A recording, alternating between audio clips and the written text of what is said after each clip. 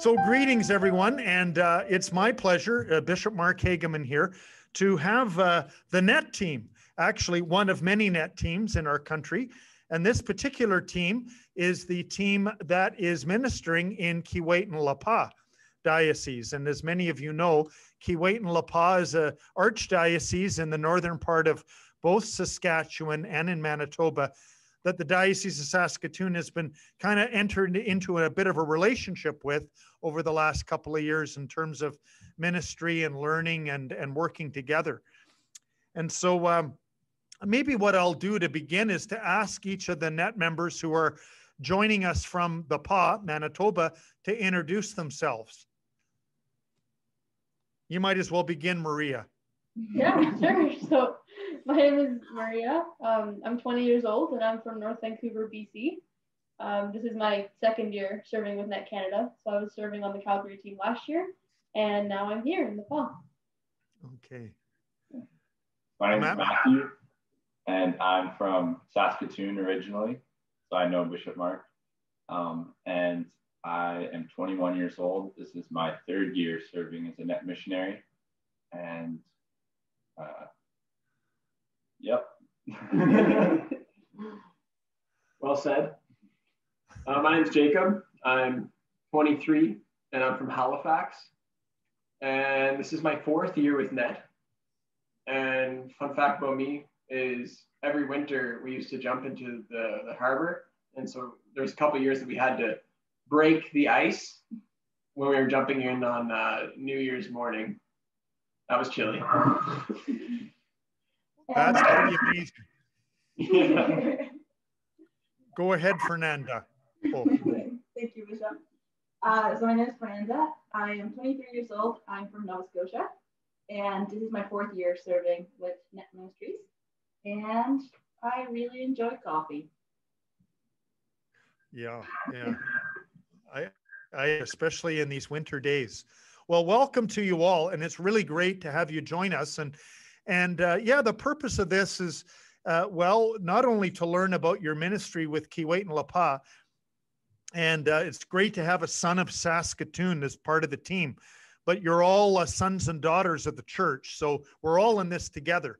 And but this is a very extraordinary time, not only in where you're at and where I'm at in terms of our dioceses, but in the world with the pandemic going on and everything. And people are, golly, they're blindsided increasingly by these series of supports or things they could count on that slowly are not there. And then we're getting ready for a Christmas season that, will be very different from what we've ever celebrated before, probably in most of our lifetimes. So, but I think the good Lord it will speak to us loudly through this. And so this is an opportunity to reflect on that as a message of sharing and hope for our dioceses and beyond. So maybe I could ask each of you, how has COVID-19 affected you in terms of your own life and maybe how you're trying to minister with the NET team in Keewatin-La Pas Archdiocese? So I lost my job, or I stopped working, wasn't able to find a job because of COVID. And at the time I was living in Vancouver and my life just slowed down. And I found I had so much time and no idea what to do with it. So then once I found out that I was going to be doing ministry this year, I then decided to move home to Halifax, where I got to spend the summer with my family. And we had so much time just to spend as family, bonding, time together. And I really appreciated that. Like, it was really good for me and it was really good for my family too, just for us all to be together, spending so much time together. So I was really, really grateful for that, but also just in learning to be more quiet and just at peace with stillness, because I like to act like a busybody, always doing something. And that's kind of a way that I maintain a peace. But all of a sudden I didn't have things to distract me anymore. So I was able to really reflect on my life and focus more on my life spiritually because of that. So after I was working with NET Ministries up to July, I believe, and then after that, I went home for a break between the years. And for me, what happened was that my sister was actually, she was planning to get married that summer. And since everything, it was just a lot of uncertainties and restrictions with the province, the wedding just kept getting pushed back and pushed back. And so that was a very huge like concern for like the whole family throughout the summer. And there was just one day they just decided to just like hunker down on one date. And all of the summer in my like me being home, which is like leading up to this wedding day, and it turned out to be so beautiful. Regardless of like how many people were able to be there, regardless of like the restrictions that we had to follow, it just kind of showed that life keeps going. We need to work with it, with what we have, and that won't keep away from being family or becoming family with a new family, for uniting people. And so that was a huge thing that I saw in within like my family. And yeah, I'm just so blessed to being able to be part of it. And so now in my personal life, I think it's just being open to quick changes and adaptability, and just working with the boundaries that we have, and not forgetting to reach out to other people to stay connected. In terms of the first question, so really quickly, like I think one of the ways COVID affected me the most is in the sense that my first net year was actually cut short by COVID. So our team, yeah, we went up until March instead of May. And so we all went home in mid-March when COVID kind of started picking up. And because of that, I think it left for like, there was a lot of opportunities for creative license and imagination to come forth when it comes to doing ministry. So like it was hard to leave the people that we were ministering to behind, but at the same time, we were able to come up with a bunch of different ways to continue ministering to them while we were at home. So like we started up online small groups with the youth group that we had in Calgary. And so in that sense, it was really beautiful to see how we could continue the ministry. And it's a similar way into what we've been doing here. Just trying to find ways of reaching out to people online and reaching out to the different communities in that way, so that we can still maintain that contact with them and still get to know them, just in a slightly different way than in person. But yeah. Okay, well, thanks, Maria. Well, Matthew, haven't heard from you yet. So I was working an apprenticeship for a plumber in Saskatoon, and when COVID first started affecting North America more heavily, we stopped working for a bit. So I had a lot more free time on my hands, and it gave me a lot of time for reflection and just kind of working on my own creative pursuits with my younger brother. And my younger brother had actually done a year of Net Canada, and his year was also cut short along with Maria's. And so he came home, and yeah, we had lots of time to spend together, which I hadn't had for a while because I'm doing Net 2 years previously. So it was nice to be together as a family again. It was pretty strange not going to Mass on Sundays and having things closed down a bit. But I was able to help out with live streaming at our home parish in Our Lady of Lourdes. So that was a really big blessing to be involved in that way. And kind of helped me reevaluate where I was going in life and what I wanted to do. And I got the call about doing Net again, and doing Net here in the Kiewit and La Pas diocese. And it's kind of a different trajectory than I was expecting. I was expecting just to go back to work, which I did go back to work for a little bit, but then came here to Net. And it's been, again, another life-changing experience. And yeah, the ministry here has been very interesting because we only heard like 2 days before we were commissioned as a team that we would not be able to go visit the communities that we were going into. And our plan was to go in and build leaders in those communities so that when Net was no longer present there, the leadership would continue and youth ministry would remain vibrant and self-sustained. So it was pretty crushing to hear that we couldn't go into the communities. So we've kind of been making do with what we've got here in the PAW and doing a lot of intercessory prayer for our communities and working on some online retreats and workshops and a lot of online adoration and online rosaries as well. So it's been not what I expected, but beautiful in its own way. So. Okay. May I ask, would you say that the activities that you would have done, you're able to do, albeit virtually, or has being sort of separated from visiting the communities really changed the activities that NET would normally do when you go to communities and train leadership as you outline there? It's forced us to be creative, that's for sure, because a lot of what we would do would normally be in person, and in-person ministry is what seemed to have worked best in the past. But I think what's something that's cool about what we're here this year for with building leaders is a lot of that can be done online. So we're working on ways to explore that avenue and better utilize the online aspect, because with COVID, it's kind of forced everyone to figure out how to do things differently. And I don't think we're any different. We just kind of have to navigate this new field.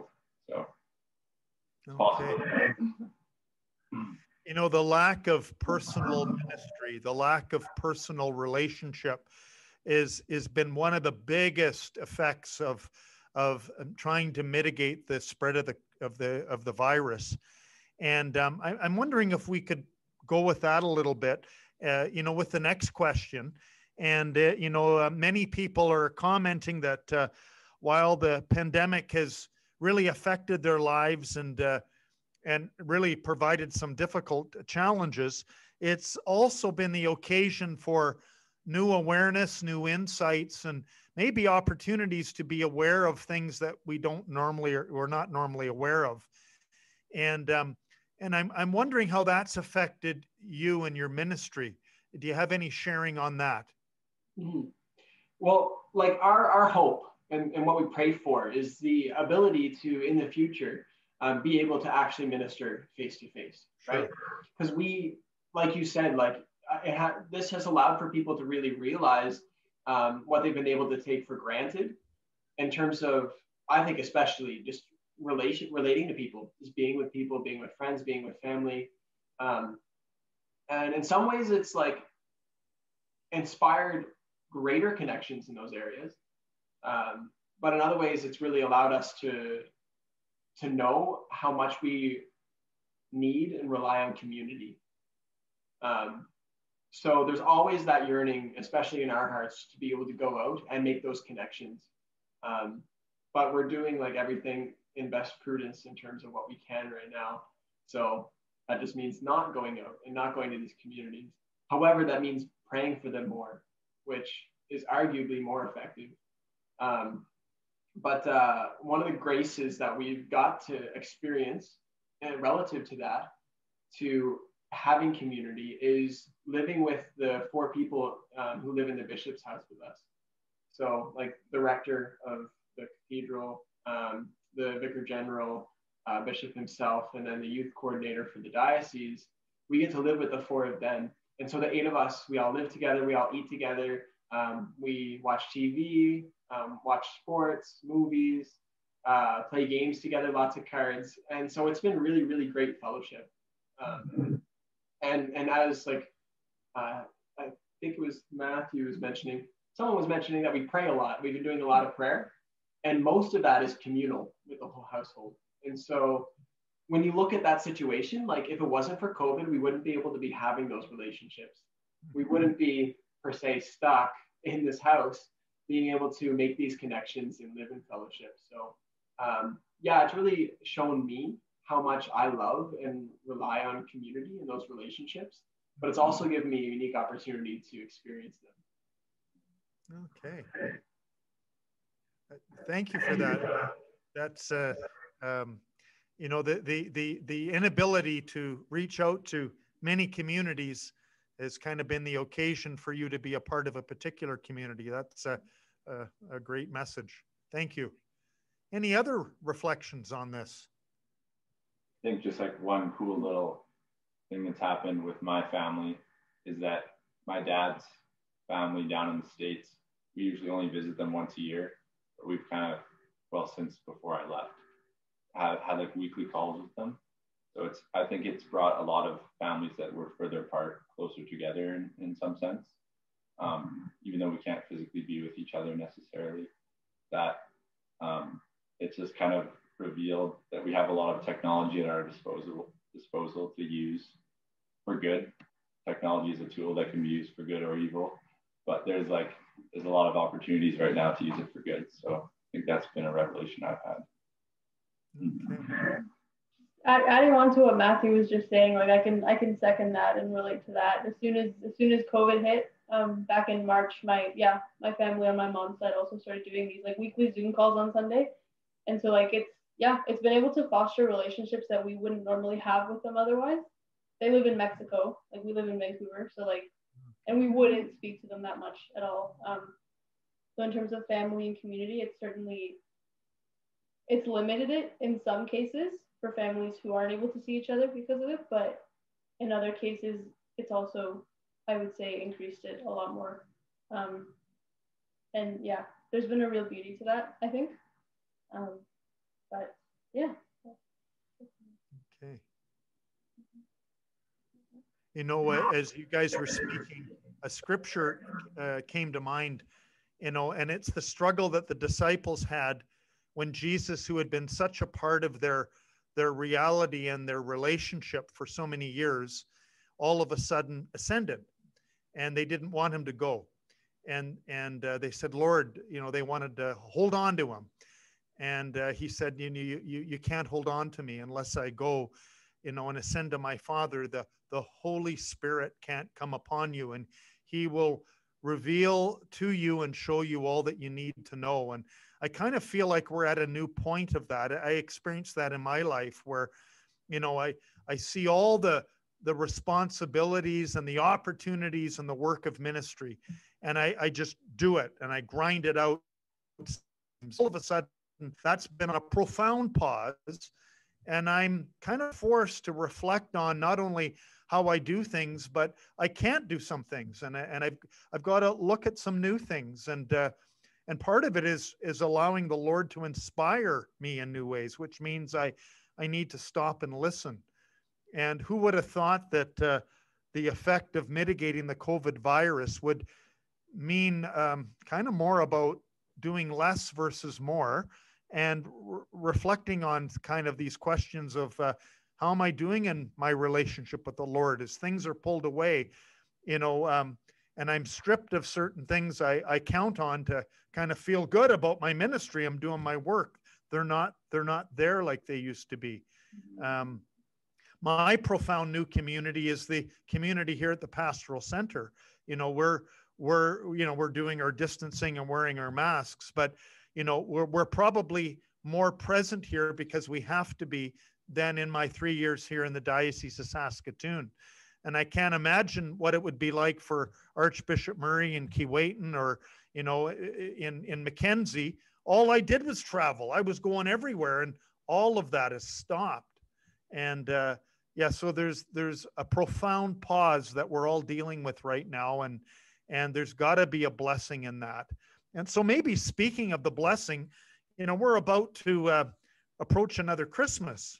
And so, you know, we're already hearing in parts of Canada, like British Columbia and other places, that they're limiting people to 5 to 10 gathering. I mean, what are you guys doing differently to get ready for Christmas? And how might your upcoming Christmas be a time of blessing despite what we're dealing with COVID?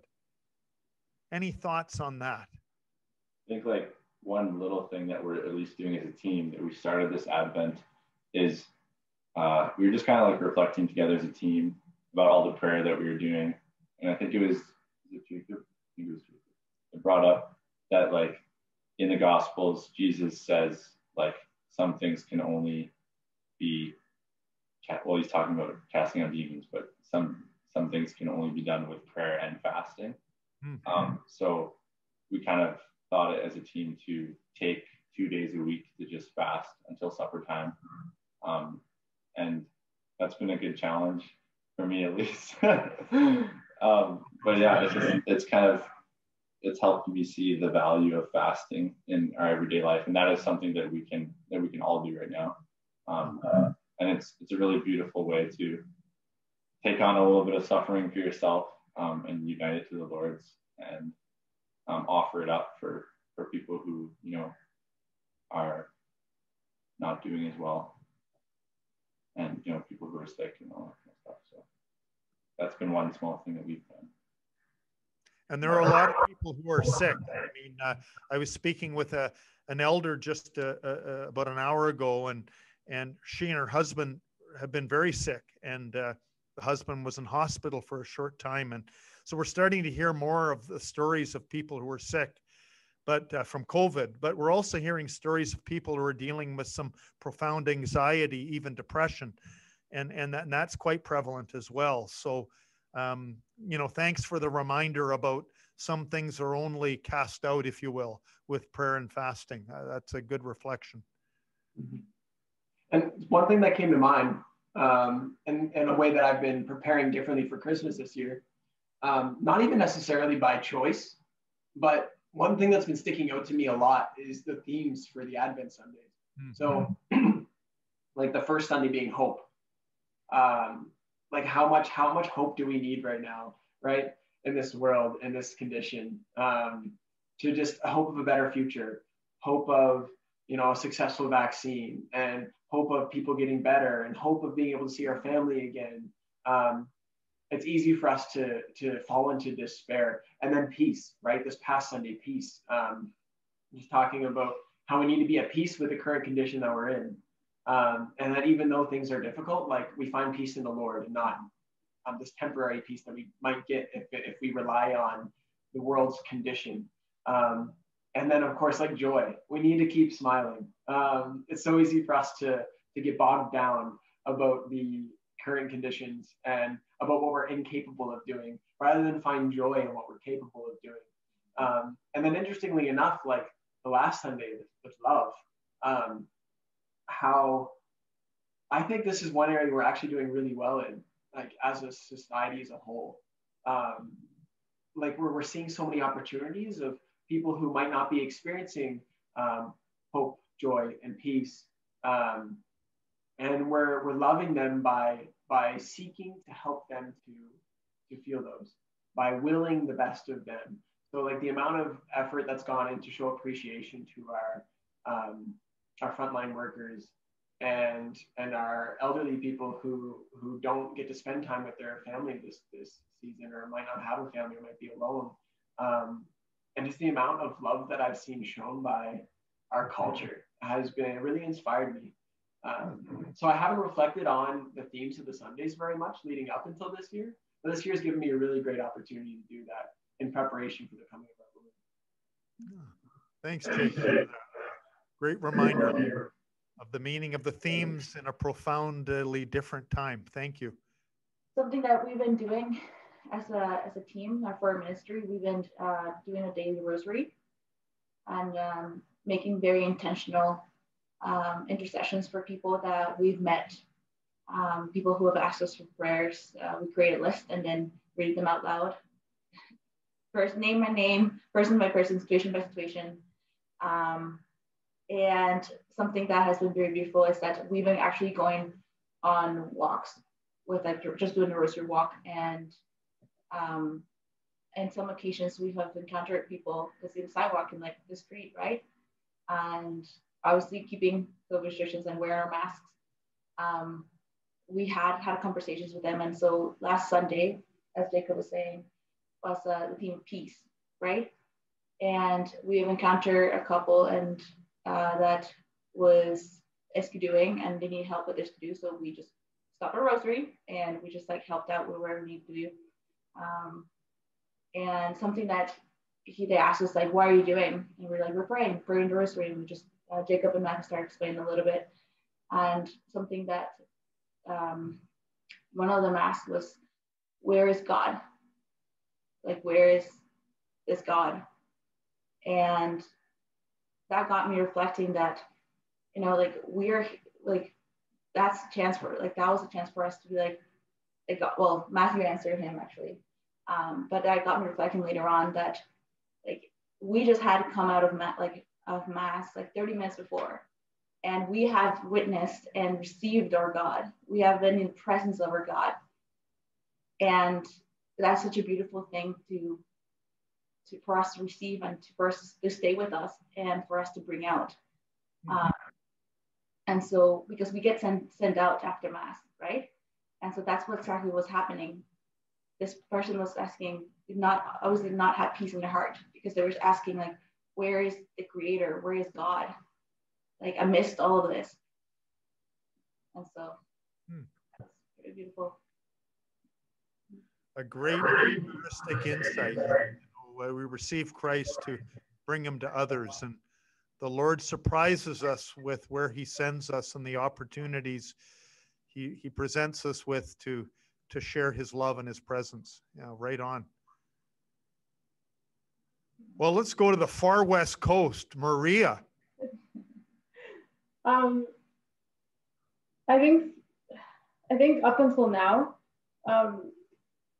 COVID has given me a new sense of appreciation for Advent as a season of waiting, and as a season of waiting patiently.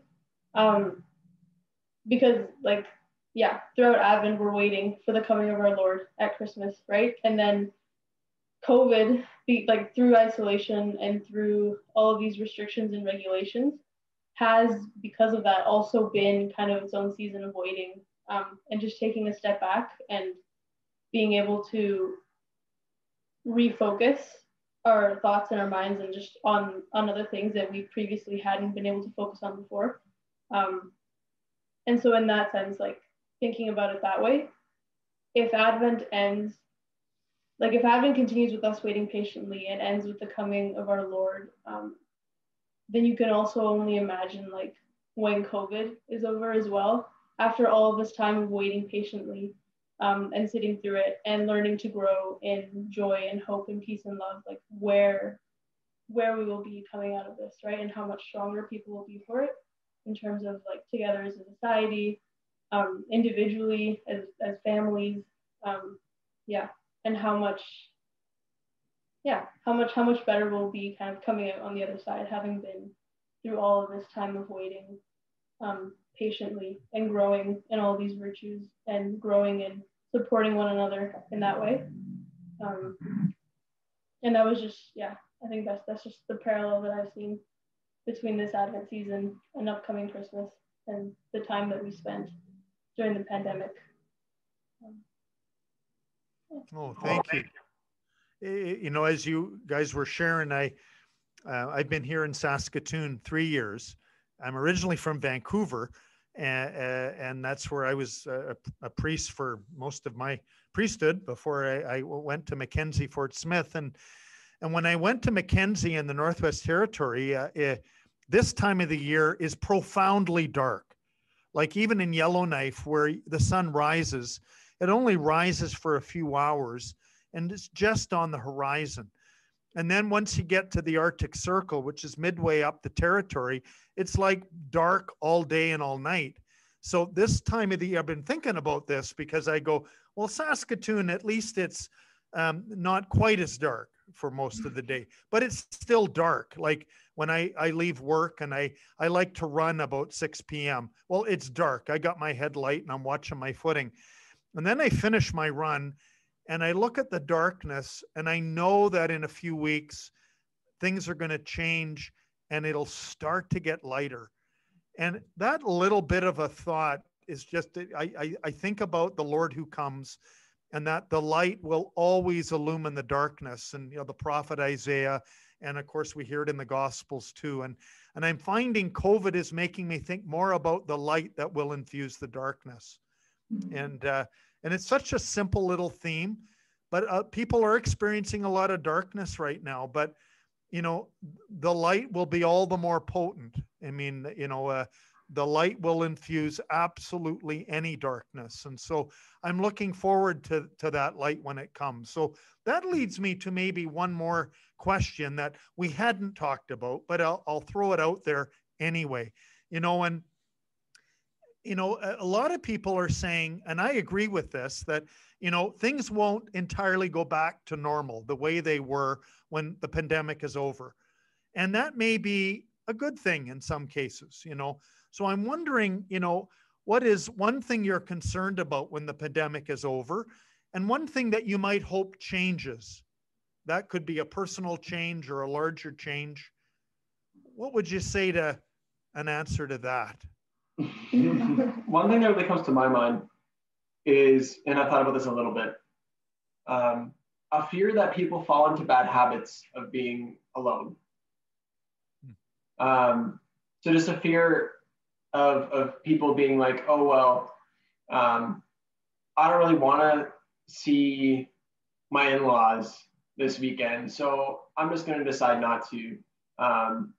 Because like the excuse up until this point for not wanting to see anybody or going anywhere we don't want to go is that there's COVID and it's unsafe for me to do that. And like right now it's a valid excuse. However, like, you know, we have hope that there are times where that's no longer an excuse anymore. And so my fear is just, yeah. And then as well with like going to mass, like right now it's optional. Who's going to be showing up when it's obligatory again? And just a fear of not being able to see faces that I'm so used to and faces that I love. But then on the other hand, like you were saying, one thing that, sorry, the second part of your question, you're saying one thing that we hope happens? Yeah, like one thing that you might be concerned about, and you've mentioned a few things there, but something you might hope that changes either in your own life or in a broader context of what we're seeing in the world or in our communities right now. Well, I think going back to something that I was talking about before, and when you were talking about taking things for granted is community, right? So almost the exact opposite of what I fear might happen is I hope that the opposite happens. And there's a lot of reason for it. So I hope that people spend more time together, that people are more intentional about being together and making sacrifices to be together. Like for a lot of people, including myself, this is my first Christmas where I'm not going to be with my family. So I can only hope that in the future that people go through greater lengths to be with their family, to spend time with people they love, to make an effort to reach out to those who are alone.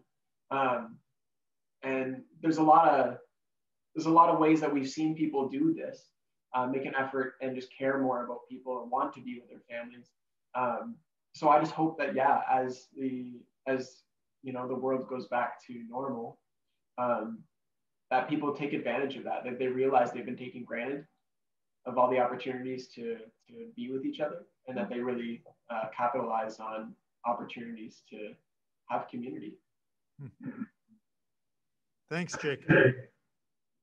I have some concerns about any like things when the world goes back to normal, if it ever does, or whatever the new normal is. But I think I want to focus on the positives of being like, I think now that we, as a general community or population, have experienced like loneliness, and it's become like a widespread thing that maybe people who have never been on their own before have now experienced, is that people have a greater empathy for those who are alone. And many more people will be able to, you know, say, oh, I've felt that before. I know where you're coming from. And they'll just, I think, a really big, I don't want to say problem, but like an epidemic that's happening is like a lot of older people die alone, unwanted or unloved by their own families, or maybe they don't have any family. So I know that's one area in my life I want to work more on, is like visiting the sick and the dying once we're able to more. Yeah, just having more of a heart for the lonely and the lost. Yeah. As you speak, Matthew, you know, I keep hearing more and more that, you know, I will focus on what is more important, which sounds like begging the obvious, but then they'll go on to say, I keep hearing from people who have been near death or reflect on the experience of dying, that, you know, when you're going through a real crisis, you don't think of all that you've done, and you don't think of even of all the heroic things you've accomplished. You think about the people you love. And so, you know, the call to community and to being really human with each other. I heard that in both of your comments. Thanks for that. Ladies, what do you think? I honestly think a lot of it's been summed up pretty well already. For me, the biggest thing that I would hope for coming out of this is that people come out of it with a bigger, or with an increased appreciation for community and for family and for being around the people that you love. And yeah, I'm just repeating things that were said, but like just not taking that for granted. Because the pandemic has made for a lot of, how do I word this? It has landed a lot of people in situations where that they may not have expected they would ever have been in. And so I think that, coming out of it, I hope that there is a greater appreciation and a new perspective on what is really important to people, and that being and just hopefully that there's a realization for people of what they hold in higher esteem compared to other things. Something that I hope doesn't end up happening is that people let go of those opportunities that there will be for community once COVID is over, and that they don't choose to just kind of remain in the way things were during the pandemic, and that they'll use the opportunity to kind of step out, of whether that's like step out of their homes, and just kind of to continue to love the people around them in the best ways that they can. Thanks, Maria. How about you, Fernanda? I was listening. Something came up to really thought about how it's not just going to be like 180 going back to a certain lifestyle that may be different. It's going to be like a transition period. A lot of it. That's just what I'm seeing, and like I think that transition is going to be needed for a lot of us. I remember this one time where it was my turn to do groceries for my household, and I went out and I went into the grocery store, and I was overwhelmed because I haven't been around like that many people in like a month and a half or two. And so I think that the transition, like now that like transitioning out of isolation is going to be a time to walk with people. It's going to be a time of like going back and being like, okay, so who am I centered in? Who am I rooted in? And like just seeing or remembering like who is our Savior, like, and he has been through it, and that he's going to be walking with us through this time of like transitioning. That's what I'm seeing at. Well, thank you. If I could share one thing very briefly, one of the things that concerns me is that, I'm kind of an intentional living kind of guy. That's the kind of the way I've been for most of my life. And, I have a very structured life. Part of that is just the part of the lifestyle of ministry that I face. But part of it too is building in, time of prayer, time of exercise, time of important things I need to do in terms of personal reading and relationships and outreach, all of these things. And so life is really, really full. And so I find over the years, I've tried to get better at doing more things as more things keep coming at me. And so COVID has kind of messed that up. It's pulled it away. And there's some like this is kind of okay. I kind of needed this kind of piece to this right now. I mean, even on my street, Matthew knows that I live near the cathedral, near Mother Teresa Elementary School. And, for the first 2.5 years, I never met anybody on my street. And then beginning this summer, I started meeting people like I'd never met before because everybody was on this giant pause. and they had to walk in their neighborhood. So I'd finish my run and they go, how come you're running again? And then it would start a conversation, and, and so I know most of the people on my street. Really, that's only happened because of the issues imposed to us by COVID. So one of the things I hope for is that I find one of the temptations when you think you're doing well is to do more things better. And I think the call post-COVID for me is maybe sometimes to do fewer things kind of profoundly well. And profoundly well means, being open to kind of having the patience to see where God works in that, and not assuming what that will be and then move on to the next task. So we'll see how that goes. Anything else that I haven't asked or we haven't talked about that you want to finish off with as a profound insight or a big question or whatever? So as a team, we take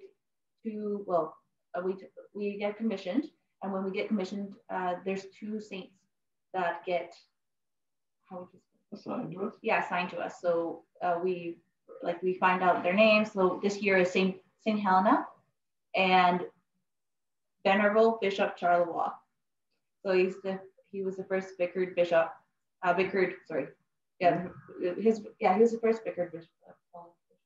Anyway, he was the guy who was here at diocese, and he was pretty much the first bishop of Kiwi-Inapa.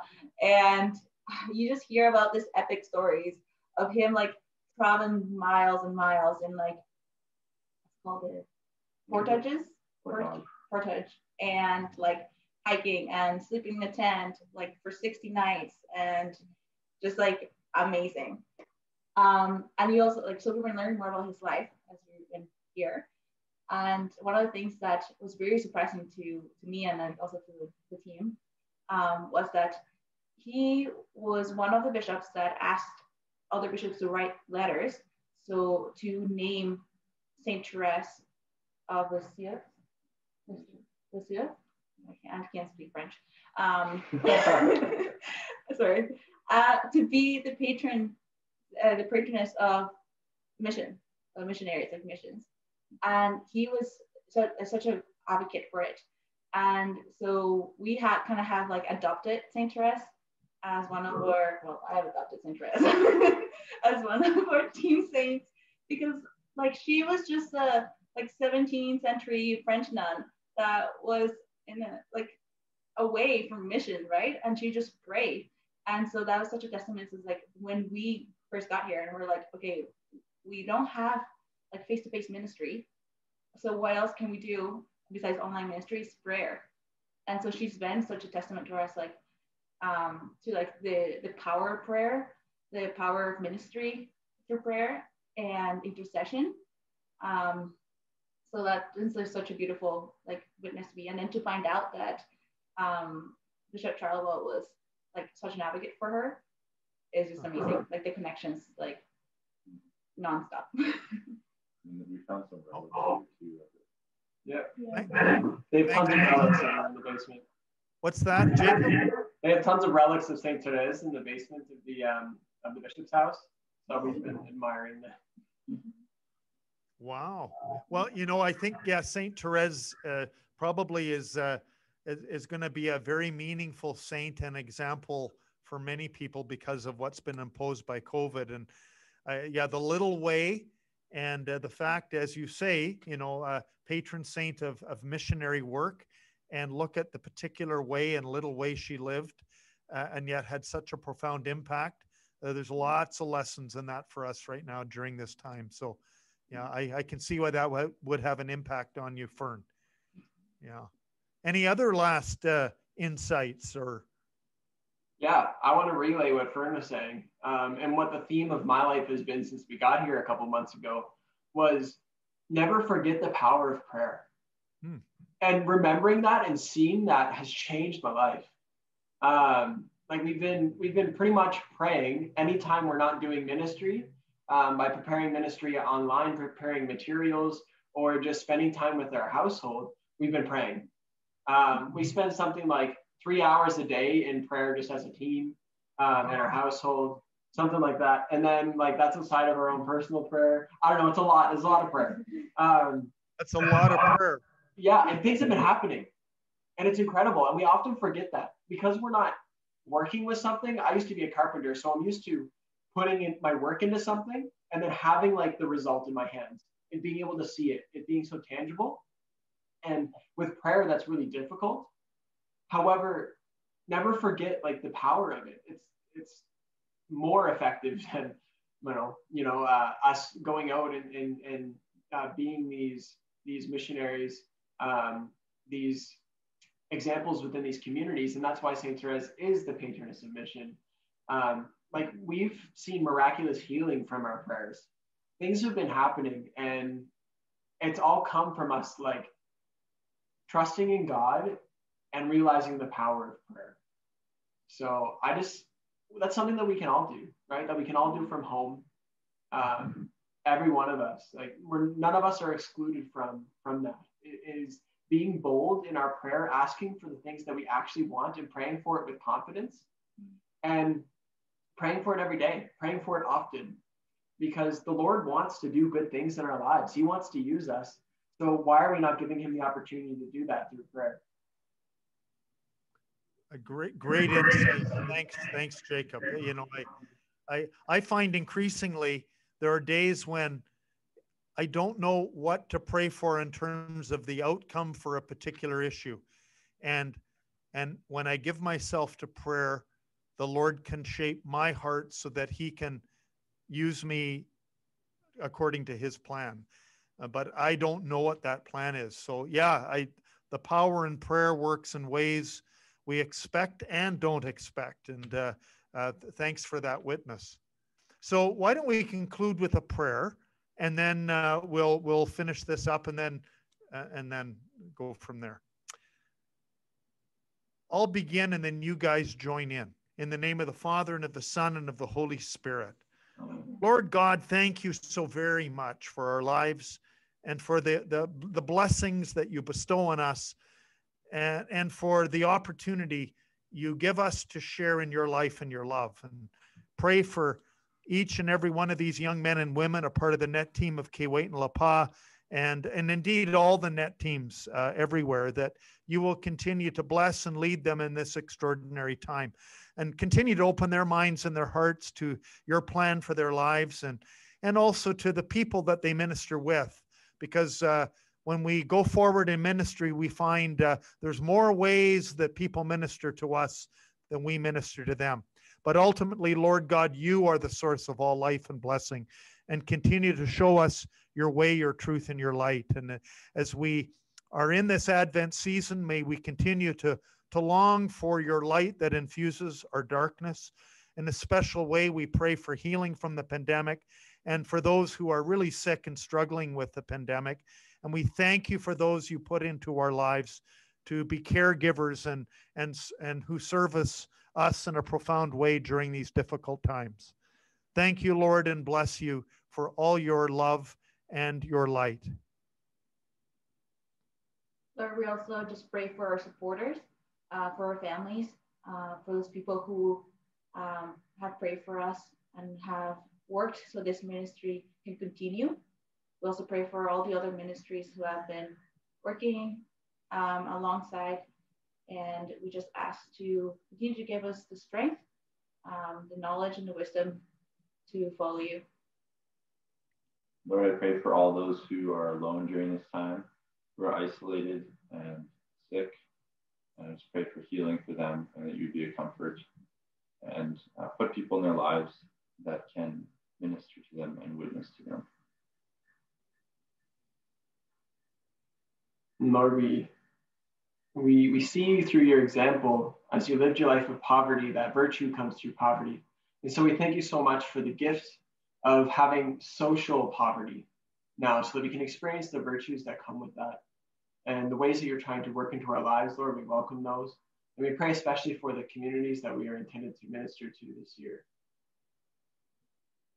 We also pray for a continued increase in growth in throughout this Advent season, in peace and joy and hope and in love, and for just a continued outpouring of your blessings and your graces, for all the openness to your will, that your will be done now throughout this Advent season coming up on Christmas, and that we continue to see your fruit as the year goes on.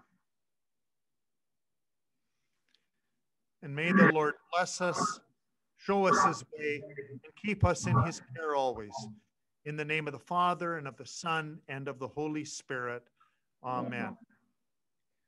Well, great to meet and share with you today, and blessings to you all as you bring your time at Keewatin Lapa to a close, at least for this part of the season, as you journey home to family and others for the Christmas break, and then as you return in January. And very good to connect with you all, and thank you for your sharing. Thank you for having us, Bishop.